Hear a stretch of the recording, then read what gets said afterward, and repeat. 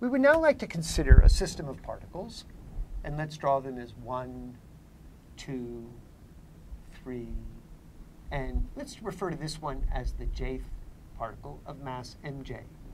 And these particles, system of particles, is in a gravitational field, and I would like to consider the torque about some point s for this system of particles. And in particular, I'd like to know, how do I treat the gravitational force that's acting on all of these individual particles? Well, the way we'll analyze this is recall that the definition of torque about some point, now we have n particles labeled by index j. It's a vector from the place we're calculating the torque to where the jth particle is located. So we draw that vector rsj, and we cross that with the force that's acting on the jth particle, which in this case is the gravitational force mjg. And this is the torque about s, and it's this complicated sum. But the sum will simplify in the following way. Let's just write out a couple terms to see what it actually looks like. So we have rs1 cross m1g plus rs2 cross m2g, and we just keep on going for the n terms. Now, the quantity m1 is a scalar, units of kilograms in SI units, but the cross product is between this vector and that vector.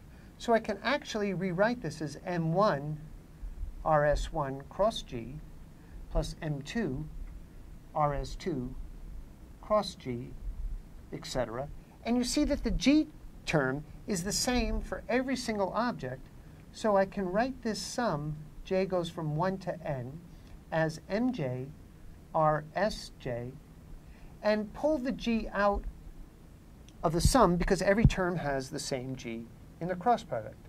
Now, let's focus on the meaning of this sum, where we're weighting position by mass. Recall that if you have the center of mass of an object, and we want to find out where is the location of the center of mass with respect to point s, then we can calculate this vector rscm by our definition that the location of the center of mass with respect to s is given by the sum, j goes from 1 to n, of mj rsj, and we divide that by the total mass, mj. We'll denote this term by m total for the total mass. So what we see here is the total mass times rscm is equal to exactly the sum that we have in that expression, mj rsj. That's precisely that term. And so we can conclude that the torque about the center of mass is m total rscm cross g. Now remember again, m total is a scalar. The cross product is between these two vectors. And so finally, we write this as rscm cross m total g. And this is how we apply the gravitational force to a system of particles. Now, what does that mean? Well, let's just denote our system like this. And let's say here's the center of mass, and here's the point S. So what we need to do is we need to draw the vector rscm and apply all the gravitational force at the center of mass. And then our torque about S is the vector rs to where the force is acting across m total g. So in conclusion, when you have a rigid body or a system of particles, and you want to calculate the torque due to a uniform gravitational field, then the